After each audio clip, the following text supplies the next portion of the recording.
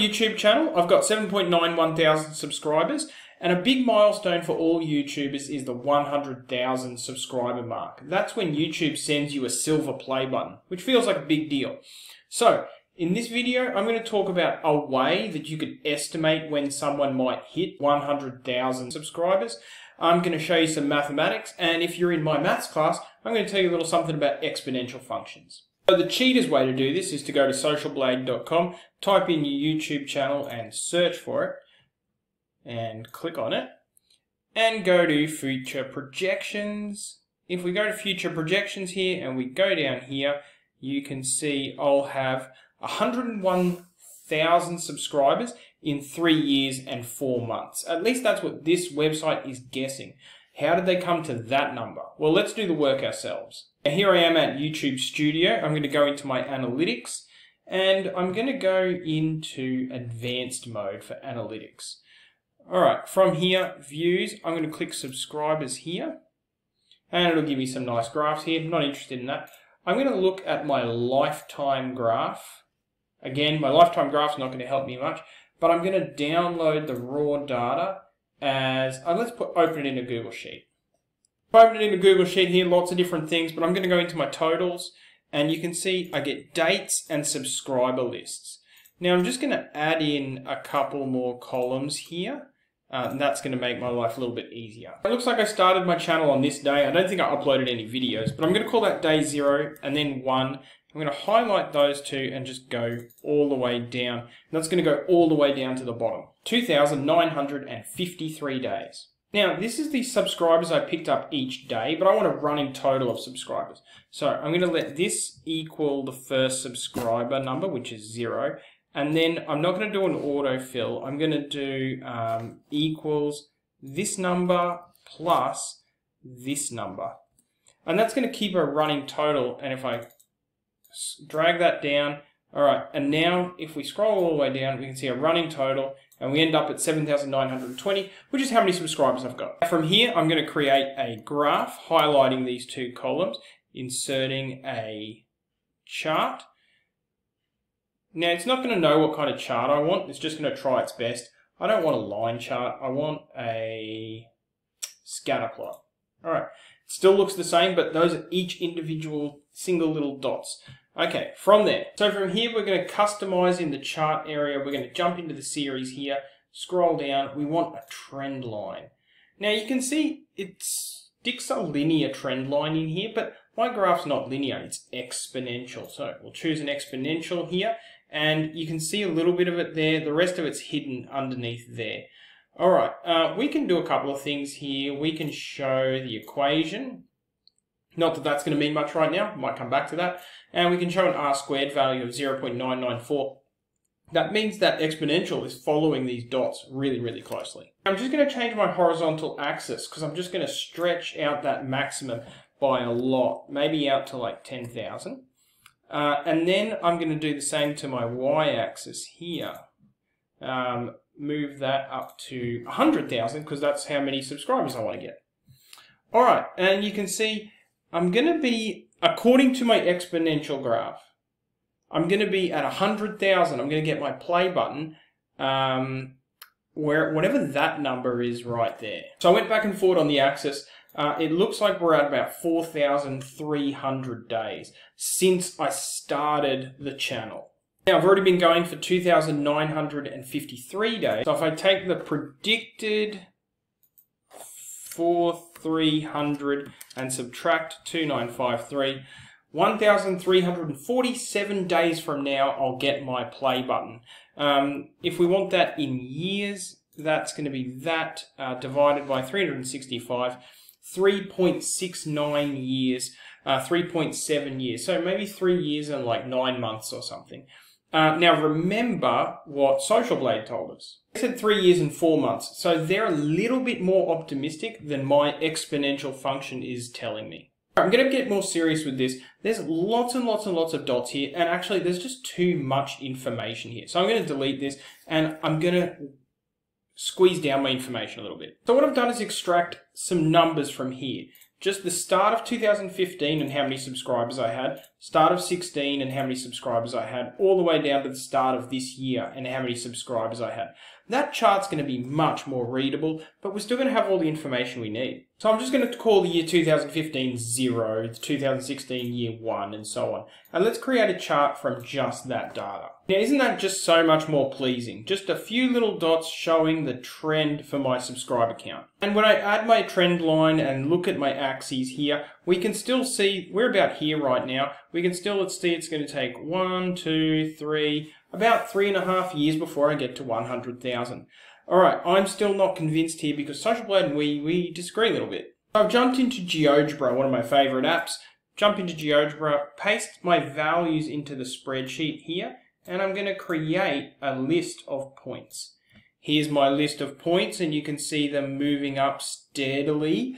Just like before, nothing's changed there. Now we can fit an exponential function, just like we did with our trend line earlier. Now fit an exponential function just by typing fit exponential, fit exp, and I get this nice exponential curve. When we zoom into it, we get a little bit of a surprise here. You can see that I'm supposed to have 100,000 subscribers before the 10-year mark.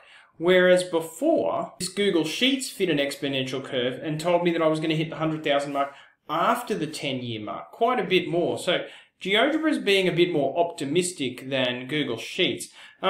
Let's just check Excel real quick. Excel seems pretty in line with what GeoGebra is saying. In fact, if we ask Excel what the equation of the line is, we get 26.752 e to the this number. If we look at GeoGebra, we get a very similar number, just with the rounding issues there. However, Google Sheets, their equation is totally different. 63.2 instead of 25 something, and 0.679 instead of 0.8 something. I'm not sure why Google Sheets is fitting curves differently to GeoGebra and Excel, but if you know, let me know. But I'm going to go with the best 2 out of 3, which is obviously Excel and GeoGebra. I'm really not enjoying having to continue to say, oh, at the 10-year mark. I want to know how far from today, or at least from the start of this year. So I'm going to set today as year 0 and make this year -1 and -2 and kind of count my way backwards here to the start of my YouTube channel's life. What's that going to look like? It doesn't change anything, it just moves the curve over. But now I get to talk in terms of from the start of this year, 1, 2, 3, less than 3 years, 2.7 something years. Now, this is weird now because GeoGebra is telling me it's only going to take 2.7 years, whereas Social Blade was saying it was going to take 3.5 years. Excel agrees with GeoGebra, they agree with each other, and they disagree with Social Blade. So what is Social Blade doing differently than what I'm doing? Well, look at my curve, look at how it's fitting. You can see it's trying to fit itself to all 7 of these points. And by doing so, it has to make compromises. And one of the compromises it makes is says, well, we can't come across all of these and H as well. So we're going to jump above H. So I think at the beginning of my YouTube career, we should probably ignore it because I wasn't doing anything. I wasn't even publishing them properly. I was putting them unlisted and stuff like that. So let's ignore these bits entirely. Let's get rid of the first 2 years of YouTube entirely. And now let's create a new list and fit a curve to that new list. So now considering just the last 5 years of data rather than the full 7 years of data, you can see 100,000. I'm going to be at 100,000 in the 4.2 year mark. That's not what Social Blade said. Social Blade said 3.4. So I think Social Blade isn't counting even this far back. I think Social Blade is only counting like the last couple of years. Kind of like your most recent performance is probably indicative of your performance moving forwards. All right, and I think I might be there. So only 3 points now. And then if I go up to here, 100,000 at the 3.4 year mark. About 3.4 months, which is what Social Blade was saying. So I think that's how Social Blade's going about it, and that's how you could calculate yours if you wanted to. You should always consider the data that you're working with and then sort of say, how should I work with it? But what if you didn't want to use fancy software like this? What if you wanted to go really old school? Well, I'm going to take these numbers here and these numbers here, except I'm going to switch back to like 0 year, 1 year, 2 years. Same sort of idea, but then we just sort of project forward a little bit. I'm going to use these values, actually maybe just this value and this value, and I'm going to go super old school. So old school, we're going pen and paper or pen and glass here. Now we know that exponential models, subscribers will be equal to initial subscribers e to the power of kt, where k is some value. Alright, so I had two values that I was going to use. I said that at time 0, I had 1,565. Now that's actually 2 years ago. Now, 2 years later, at time 2, I have 7,211. And I'm going to use these points here. Now, I know that at time 0 I had this, and so this is subscriber 0 count. At time 0, I have 1,565 e to the kt. Okay, and then I can use this other point to sub in for s and for t. At time 2, I have 7,211 subscribers. So now that I've done that, I can just solve for k. If you've got a fancy graphics calculator, you can use nsolve and solve for k really simply, or you can rearrange this using like natural logs and use one of these calculators to find the value of k. Old school. Now when I do that, I get a k value of 0.76386.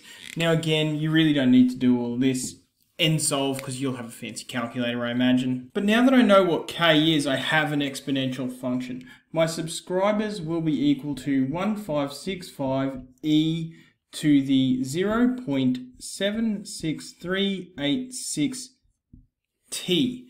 And now I can answer the question, when will I have 100,000 subscribers, just by subbing 100,000 in for s. Now when I solve that for t, I get t equals 5.44 years. Now I'll do it properly now, I'll tell you exactly how many months. So 5 years and 5 months. And you might be looking at this thinking, uh-oh, wait a minute, Social Blade didn't say 5 years and 5 months. Social Blade said 3 years and 4 months. You're 2 years out. But no, remember that our time 0 is 2 years ago. And our time 2 was the first day of this year, right? So 5 years and 5 months means 5 years and 5 months from the first of 2 years ago. So it's actually 3 years and 5 months from the first of this year, but it's now the 1st of March. So how long from this moment? 3 years and 3 months. I disagree with Social Blade by a single month. I'm a little bit more optimistic than they are. So that's my prediction. 3 years, 3 months from now, I'm getting a button.